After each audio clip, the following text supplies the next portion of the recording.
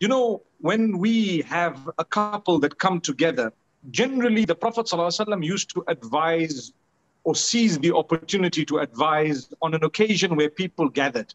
So people gathered, for example, like this nikah, and the Prophet ﷺ would tell them to be conscious of Allah. He would read a few verses of the Quran. He would address the youth. Ya ma'ashara al-shabab man istata'a minkum al-ba'ata falyatazawwaj, increasing the encouragement of getting married, to say if you're able and capable, don't delay, get married.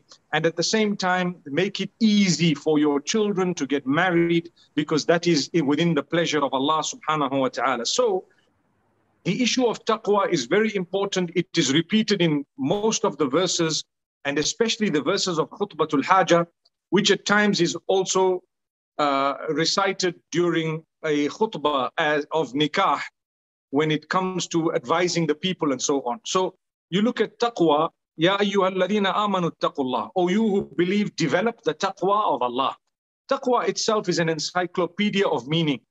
And primarily it's developing the correct relationship with Allah, having enough fear that would keep you away from sin, and having enough hope that would make you, turn to Him at all times, having enough love of Allah subhanahu wa ta'ala that would make you do the right things, obey His instruction and command. If we have those qualities, when we get married, nothing can go wrong. Nothing can actually go wrong when you have taqwa, because taqwa is the cornerstone of everything and everything good. And taqwa is the main ingredient of ultimate success in the dunya as well as in the akhirah. So remember, our lives should be a journey of development of taqwa. That's the life. My life, from the beginning of my understanding age right to the end where I die, should be the development of taqwa, the betterment of it, the consciousness of how much consciousness I have of Allah subhanahu wa ta'ala. This is what would bring about goodness and happiness. More so when we are coming together in such a sacred union that the rest of our future is determined upon what happens thereafter. This is why the choice of a spouse is very important in Islam, because your future depends on the type of choices you make that Allah has allowed you to make. Obviously, people say, well, it's written by Allah.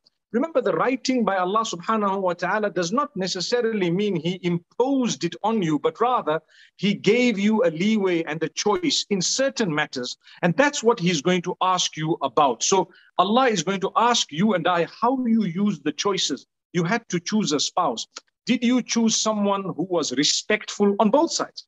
Are you going to respect them so that your children can learn the respect and learn the duties they have unto Allah? Will you be fulfilling your ibadah together so that your children, your offspring, the families and everyone around you can learn from you, and you can become lilmuttaqina imama, you can become a leader of the righteous? If you are not righteous, how will your children be righteous? If you are not respectful, how will your children be respectful? If you don't say the right things with your mouth in terms of dhikr, Quran, goodness, teaching goodness, and even saying words of love and kindness to those around you, how are people going to learn from you? So it's very important to highlight this matter upon the nikah, my dear son and my beloved daughter.